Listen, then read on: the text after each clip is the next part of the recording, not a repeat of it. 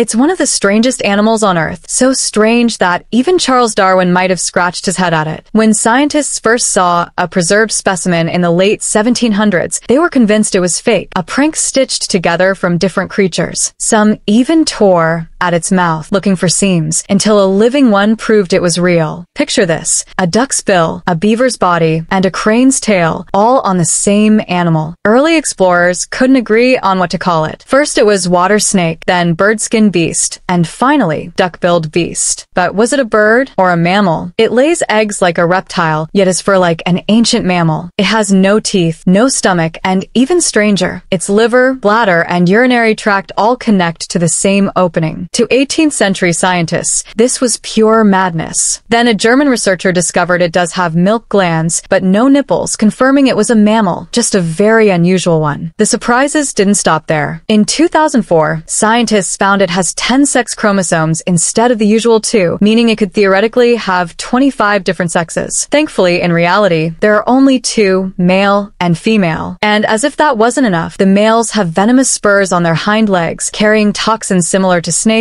lizards, and even certain fish. The platypus feels like nature's half-finished experiment, a creature caught at the crossroads of evolution, blending old designs with new ones. For over 10,000 years, it hasn't changed much, yet it continues to baffle scientists and inspire curiosity. One can only hope that this strange and wonderful animal will always have a place on Earth, a living reminder that nature's imagination has no limits.